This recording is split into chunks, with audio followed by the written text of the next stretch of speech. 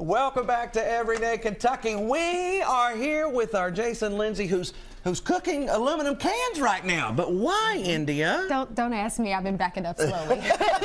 Jason, what is happening with today's experiment? It has to do with weather, actually. Air pressure, you know, high pressure, low pressure. We are creating a low pressure inside of our can, and we're getting ready to crush a can with ice water. So what you do is you put a little bit of water in an old soda pop can. Once you see the cloud come out, you're going to turn it upside down, and then we'll sit there and let that one boil a little bit longer and make sure we get that going. We're going to pour that out and put this one back on here and let it start all over. We're going to give that just a few more seconds. And while we're waiting on that, I have a balloon here, and I want India to take this balloon. Okay. And I want you to hold it above the candle and get it close to the flame. What do you think might happen as we're waiting on that experiment to cook up? Not yet, though. Okay. So, first and foremost, kids, do not eat or drink your science experiment. Have an adult around. Wear the appropriate safety gear. Flame, we got a fire extinguisher here in case if you catch on fire.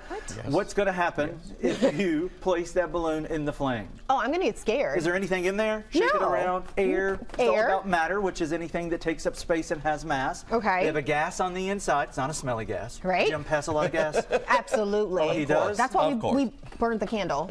Okay, go ahead. Put it on there. Let's see what happens. On or over it? In the flame. In the flame. Oh, I'm so scared. I'm so scared. Yes. Okay.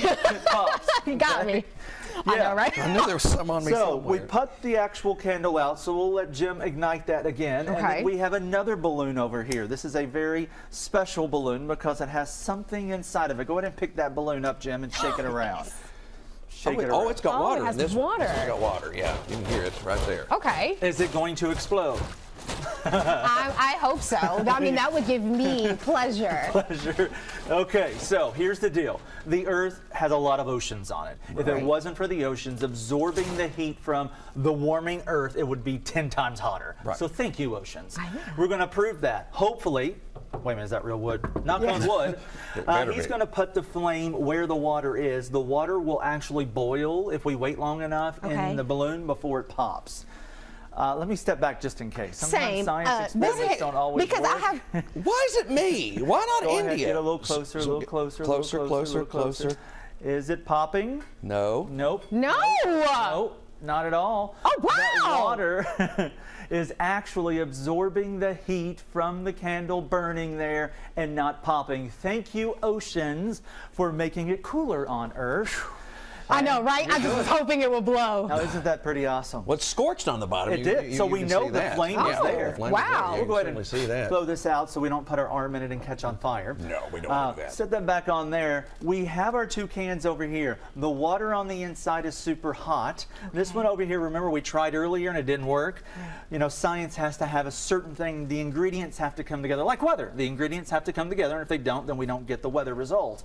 So hopefully this one will be ready as we're patiently waiting on this one. I'm going to try to use this so I don't burn my hand at all. And then oh, look, it started now. It's about ready. Oh, yeah. Now I'm going to take this one and turn it upside down. Oh, it's not that hot.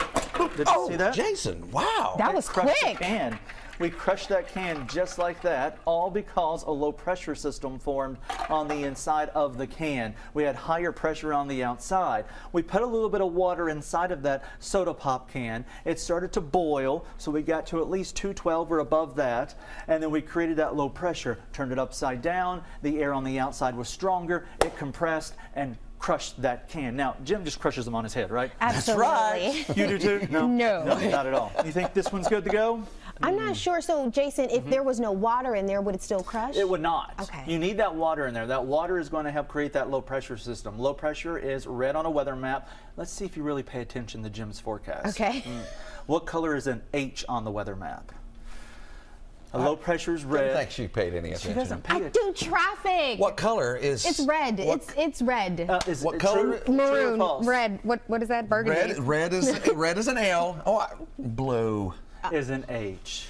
Think of UK, awesome team, high pressure, strong top. Yes. Ooh. Color blue, got it? Okay. So high pressure on the outside. You think this one's ready here? Yeah. So let's do it because we're about to run out of time. Upside down. And oh, it did it! It did it, yes. We crushed that can too. So no longer you have to crush cans on your head. You can use science. Thanks so much, Jason. You're welcome. We'll make sure to check you out. Hooked on Science, right? 5 for science.